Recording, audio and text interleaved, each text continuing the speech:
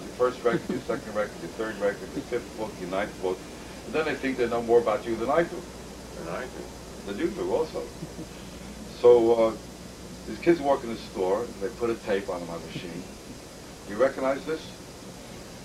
I don't remember it, but it sounds like the kind of gibberish I was talking about with Bob Dylan. It sounds like Pete Seeger, and Bob Dylan is terrible. I asked him to sing The Answer My Friend is Blowing in the Wind, and he goes, what? He was Pretending.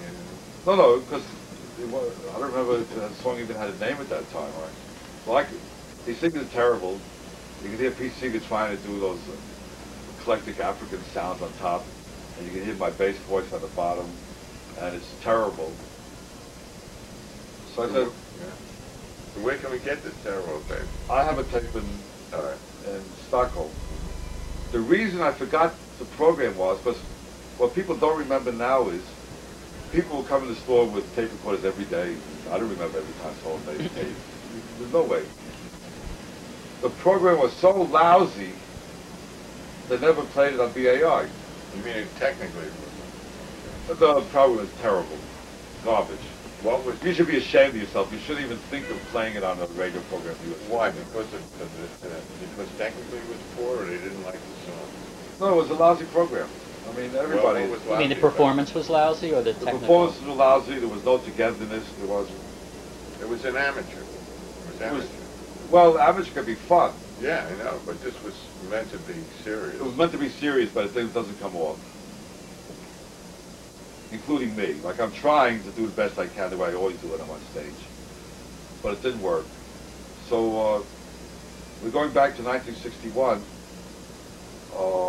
and the problem with doing documentaries, they did a documentary on Bob Dylan now, they're doing it, and Pete Seeger was there and said, yeah, I knew he was great as soon as I saw him, and Allen Ginsberg would say, yeah, I knew he was great as soon as I saw him, and I said, why weren't they at his concert then?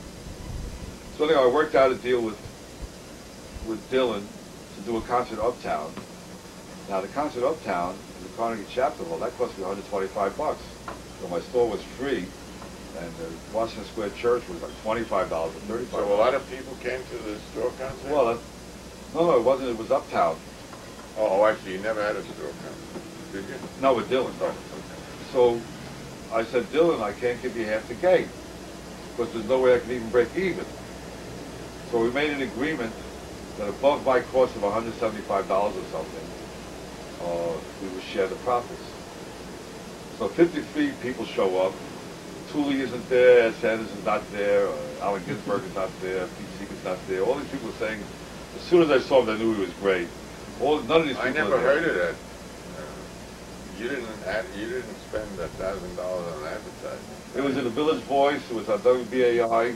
Yeah. It was on New York Times. It was Times. in the Village Voice with 300 other concerts. Yeah, advertising. And I had a newsletter which I printed up for $40, which I never did. Otherwise, I had to get stacked. Maybe I hadn't heard of them, but I gave out to everybody.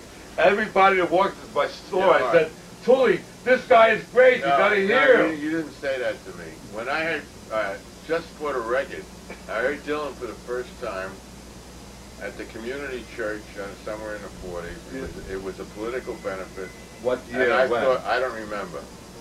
But this little kid walks out with, just a minute.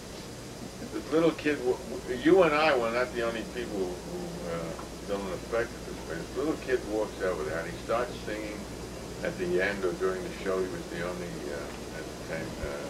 music there. And I said to myself, and the crowd did too, this kid is really something. This kid is really something. And this kid was really something, You could tell right away. There was no doubt about it. There was no, I don't remember ever, I don't think being expected. Very few people. You should have brought the program. So, anyway. Okay, so let's get that straight. I think Dylan was discovered first by someone named Robert Zimmerman was discovered first by someone named Robert Zimmerman. So let's not be the dominant primate.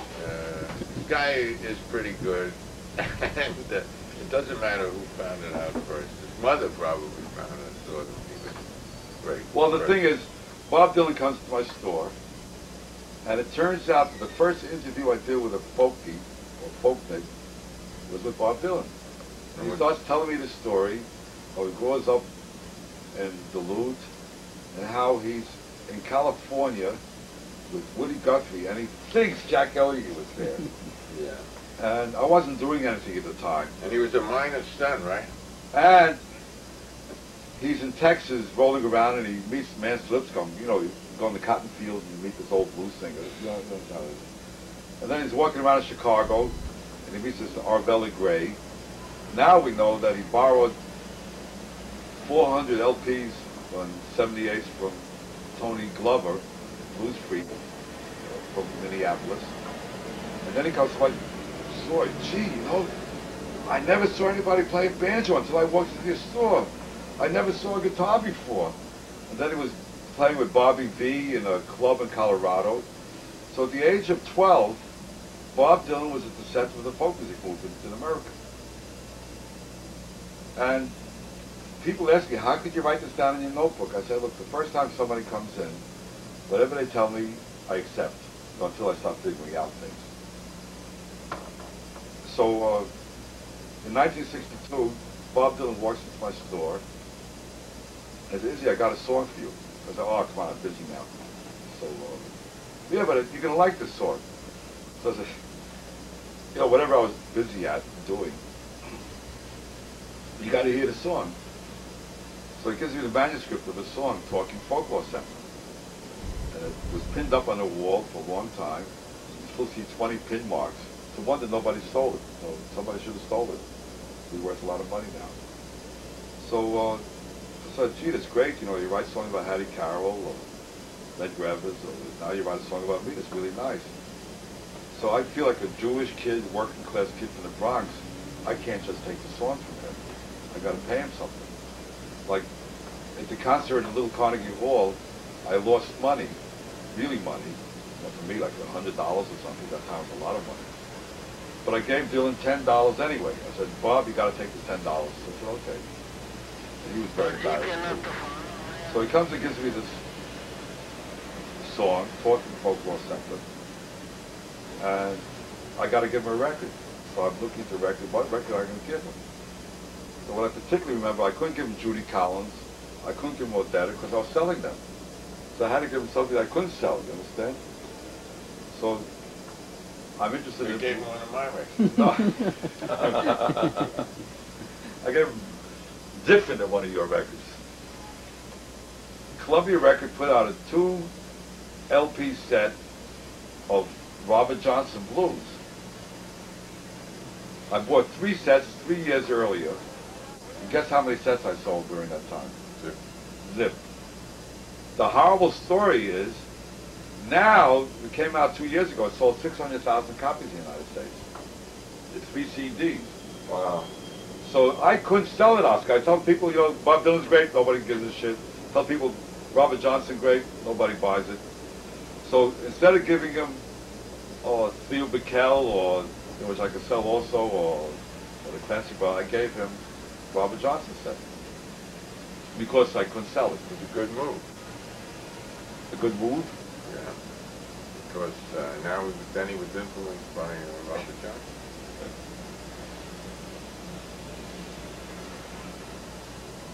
Then, of course, he wrote the song. Every expert in Europe, when it comes to visit me for the first time in Stockholm, like I'm a living legend, unfortunately, but a better living legend than a dead legend. The first question they all ask me, Mr. Young, how do you feel about positively Tversky? So I said, what are you asking me for? Ask Dylan. And then I found I wrote something in one of my columns in Sing Out. Dylan comes to Greenwich Village. I break my ass for him. Dave Van Ronk breaks his ass for him. Bob Shelton, New York Times, breaks his ass for him. Everybody's helping him as much as they can. Everyone thinks he's great. And then... I'll keep going. Everyone thinks he's great. Everybody helps him. And then he makes it, and he leaves Greenwich Village, and he writes a song very bitterly, but you want to be in my shoes. Who was that? Was that directed to a particular person? That soon? Well, a lot of people think it's directed to me. Some people think it's directed to Dave Van Ronk. Some people think it's directed to Bob Shelton. You know, all the people that helped him. It's like a story of Strindberg. Strindberg works a play, wrote a play once, and he attacks a professor, really unfairly, very harshly, very hard, and the name is almost the same as the professor's attacking. And they do an interview with the professor at the time, 100 years ago, and they say, "Why does Strindberg attack you?" He says, "I don't know why. I never did him any favors. I never helped him right." Yeah. What does he attack me for? I never helped him. No good deed goes unpunished, is there? What's that? Where's the Times? Okay. The times they are changing. Yeah. Nothing good happened today. Oh, I didn't read the Times today. You got to tell me too, Sylvia, after you read it. I don't know. Here's the second here. Sure. So anyway, people kept coming to my store doing concerts, and the problem with my concerts were, when somebody did a concert for me, they had to break their ass for 2.5 to 3 hours. They had to do a real concert. They had to think about what they're doing. I never told anybody ever what to sing or what to do. I never edited anything. I wasn't a producer in any sense. Somebody came in the store, sounded interesting, I just put them on. And then, like Ed McCurdy, he's furious at me because I did a concert with him in the store. I've taken $100, he gets $50, and I get $50, and he's angry at me. He said, "What are you angry at me for? You work for $5 every Monday at Manny Roth's place." He was the MC for the concerts there where the organ singers are not getting paid. "Oh, but he's helping me." Yeah, but a lot He's of doing people, me a favor. A lot of people appreciated what you did for them, right? Too, with them. A lot of people, everybody did. All right. So why don't you talk about them? Talk Well, about the Bugs concert. Well, it wasn't even a concert. You played for free at my new opening in 1965. Well, that was a concert. When we played, that's a concert. That's a concert.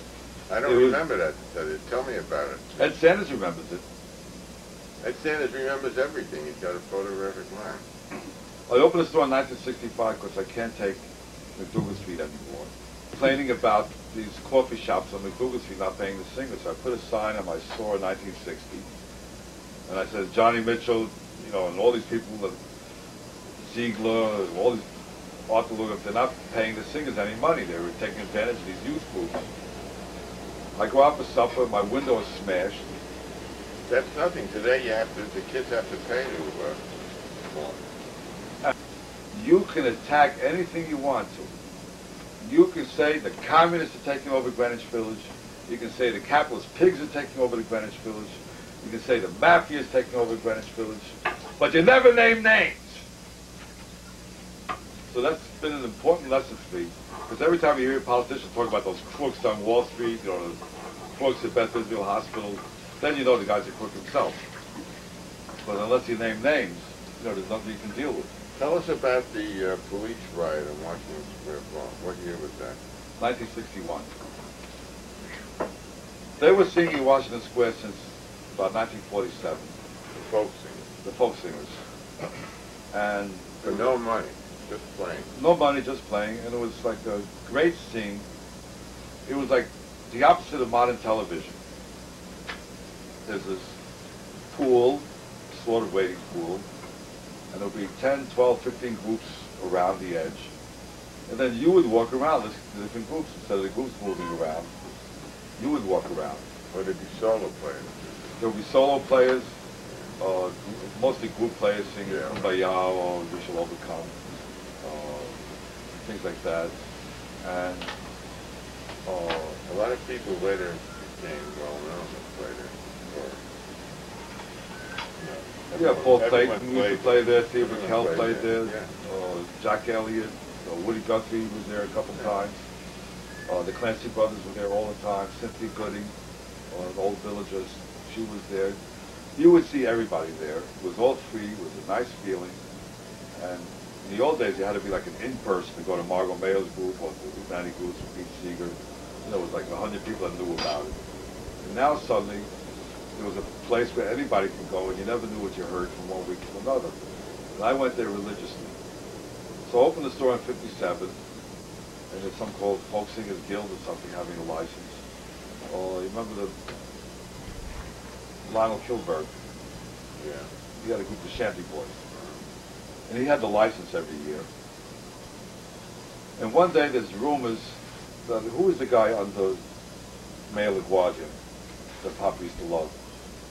The head of the park department. Oh, Moses. Yeah. Not Moses, no, after him. After Moses? Very beautiful. He used to have the carnation in his thing. Oh, yeah. Grover Whalen? No.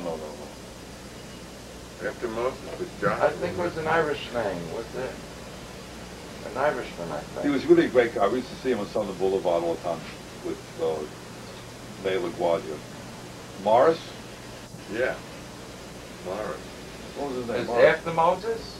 Yeah. Moses lived? Morris. Yeah, Morris. Newbold The Morris? guy's name was Morris. Yeah. There are rumors going around the village. Newbold Morris. Newbold Morris, okay. He was my family's hero. We would go to a meeting, remember, we were all the movie houses. What's the street where all the movie houses in the Bronx? And there was a meeting hall upstairs. And we would go there, and Newbold Morris would shake our hands. Oh, So- I think you're talking Washington Avenue where they had the Winter Garden. Not Washington Avenue. Remember all the 5 movie houses were near Southern Boulevard? Well, what's Burnside Avenue, you had movie houses. No, Fremont not that Avenue, one. you had- Anyway, there's rumors around. They're going to kick the folk singers out of the park.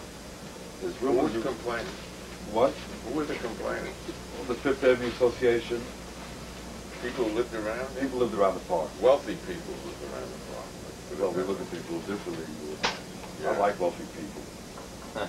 So, Yeah, but they don't like you. I know. So the wealthy exploiters of the poor, innocent working class around Washington Square decided to get rid of folk music. These anti-Trotskyists, these people were. And there was a Greenwich Village Chamber of Commerce, and these rumors were really going around, flying around. And they were starting a campaign, all these liberal, progressive coffee shops, they were having, like, the kids come in, pay $1 to go into these places, and they would kick them out at 8 o'clock at night, and they would want more police protection. You remember when these people fighting for people's rights wanted more police protection? We got to stop handling Greenwich Village, all these people. And then they would kick out the kids at 8 o'clock and then have the normal age tourists after 8 o'clock. So, listen, did you arrange that bus tour once to the suburbs? To Riverdale or something? Me. I think Fred McDarrah might have done that. It was a great thing, Oscar. They arranged a bus tour, because all these people come from Riverside to Riverdale to the village in buses. So somebody, maybe it was Fred McDarrah, hired a bus to take the villagers out to Riverdale to see the people living out in the sticks there. So, Lionel Kilberg comes to me and says he's not taking out the license this year. So I said, okay, I guess I'll take it out. And Jack Gillespie is working for me then, Jack Ballard. A license to play in Washington Square Park. So, That allowed everyone else to play too, right? So I say, look, Jack, we'll take the license out. So whatever happens is we got a little publicity out of it. So we applied for license, it's denied. We apply a second time, it's denied. And then me, So this moved was up to denied Village by Bay. the police department, right? Yeah, but Not by the park department. All right. oh, it's the park department. Yeah, all right. But the police department come in to stop us, not the Oh, park. they enforced it, right. They enforce it. Yeah, we're only here to enforce the law. You went to the park department, they denied it. You went to the bar, and they denied it. So was Newbold Morris was not the park commissioner then? He was a parks commissioner. And it was Lindsay's administration? Right. Yeah. No, or I'm pretty sure it was Moses. no, not Bo. No, it wasn't the Bo. mayor. The mayor was Was Koch. Grover Whalen. No, Grover Whalen was never mayor. No? Might have been Lindsay because Who was the guy before Lindsay? It's before Lindsay. Procaccino? No. No. Because Lindsay came into the store and he came to the place in the village and Dwyer? said, Izzy, what? Was Dwyer? Oh, Dwyer. Was? Don't ask me, Izzy, what I can do for you, Izzy. What can you do for our administration, something like that. So he learned all Kennedy. that. So Lindsay, and he has an identical twin brother-in-law now who used to dance there free at parties. So the mayor was a Dwyer, we think. The mayor was a Dwyer, yeah. We're not sure though. And Newbold Morris, the good guy, was the parkman. the good guy was That's the all park commissioner. documented on that film. Yeah, there's a film. What's the name? Wait, Grayson. Sunday by Danny Drayson. D-R-A-S-I-N, a very great film. You can never see it. We have a It's copy. Wait, so yeah. everyone says we can't sing, so the church facing the square, what's that called? Judson. Judson Church is supporting us, the Village Gate, Alta Rudolph, my mother, John Mitchell, Clancy Brothers, Cynthia Goody. We were there. Sylvia and I were there. Was he not in the movie? How come he not in the movie? Oh, I don't know, because not everyone's in the movie. No. Pictures in Life magazine. Yeah. We made the Daily News to the river beatniks. Okay, so tell what Wait, so tell what happened. we go to the square, very orderly, This was our protest against the protest, that Izzy organized, right? not Mostly. totally alone, but I was the main You were the force leader. behind it. He was I was the the main- leader. He was our leader. Was the Fuhrer. And we started marching the square from McDougal Street, and Danny Drayson, who I knew vaguely, asked if he could film it. So I said, sure, why do I care? So he had one camera, a handheld camera, with a guy, you know, the guy that did a lot of the filming. And we walk into the square, and the deputy police commissioner is standing there. And he told the first kid, you're not allowed to sing here today. Oh, no. You can't sing here today. There were hundreds of us. Yeah. And then one kid said, where's Izzy? And that's my great moment in history when I become a leader. The first time I'm a leader, here I am in my suit with a white shirt and tie. And the guy says, Mr. Young, yes? And he says, you applied to the park department and it was denied. You went the second time and it was denied. And we were only here to enforce the law. How many cops were there? Oh, 100. about 80 or 100. Yeah. Now And the there were police also. paddy wagons. You were there. No, Mama was there. I was in Florida then.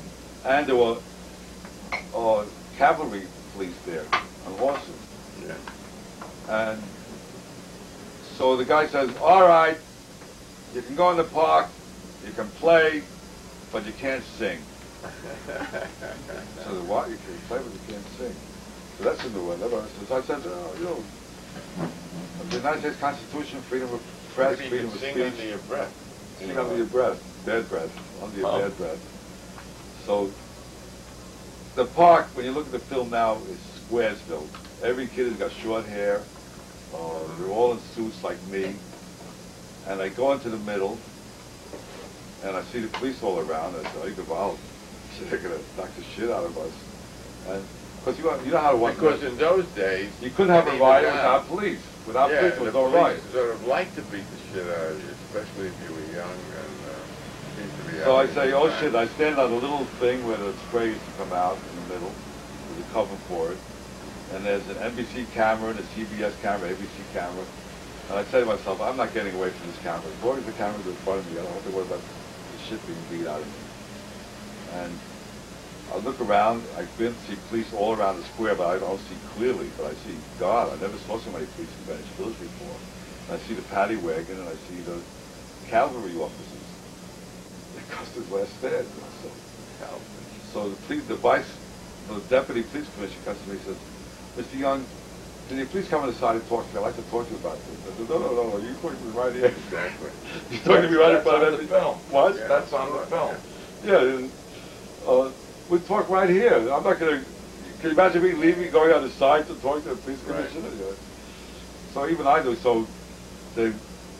I didn't want to do anything, so I had him singing God Bless America, Star Spangled Banner.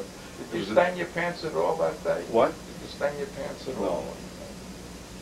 I was doing the righteous thing, just like I told the guy he had to let us give a chance to get the garbage on the dumbwaiter. The same thing. Who would think the dumbwaiter would become a serious play later on, 40 years later? Yeah, well, they must have heard about what happened.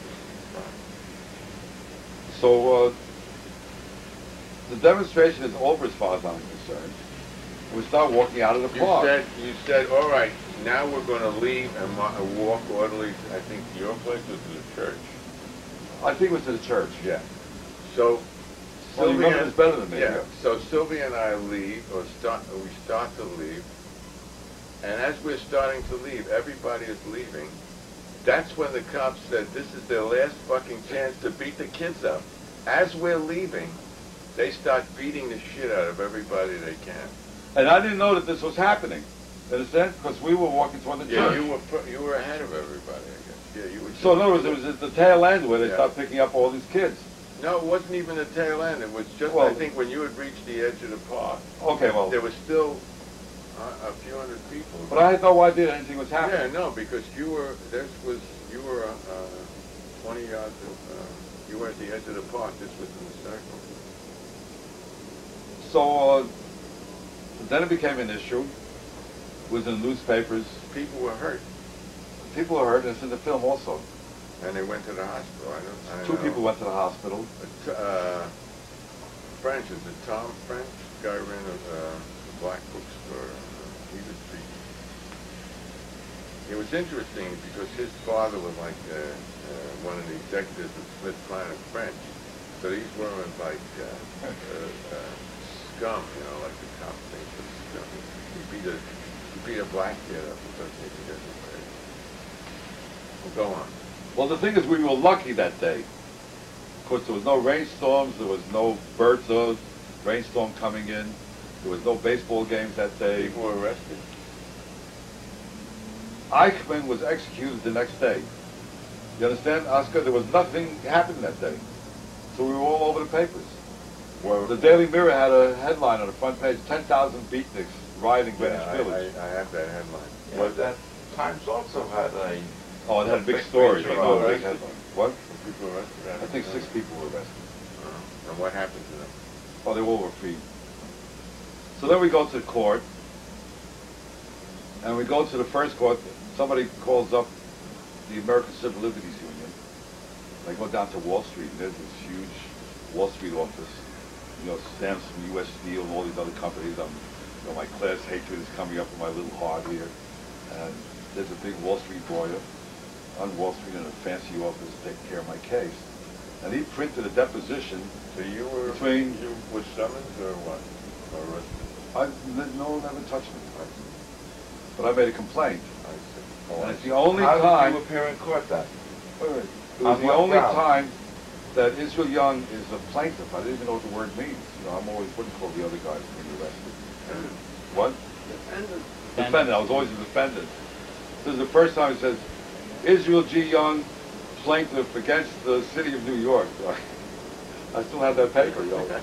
And this guy had it printed in these professional law agencies. It was printed on Monday. You know, I was there on Sunday. You know, it must have cost somebody $2,000 or something to get that printed beautifully like that. And we go to the first court,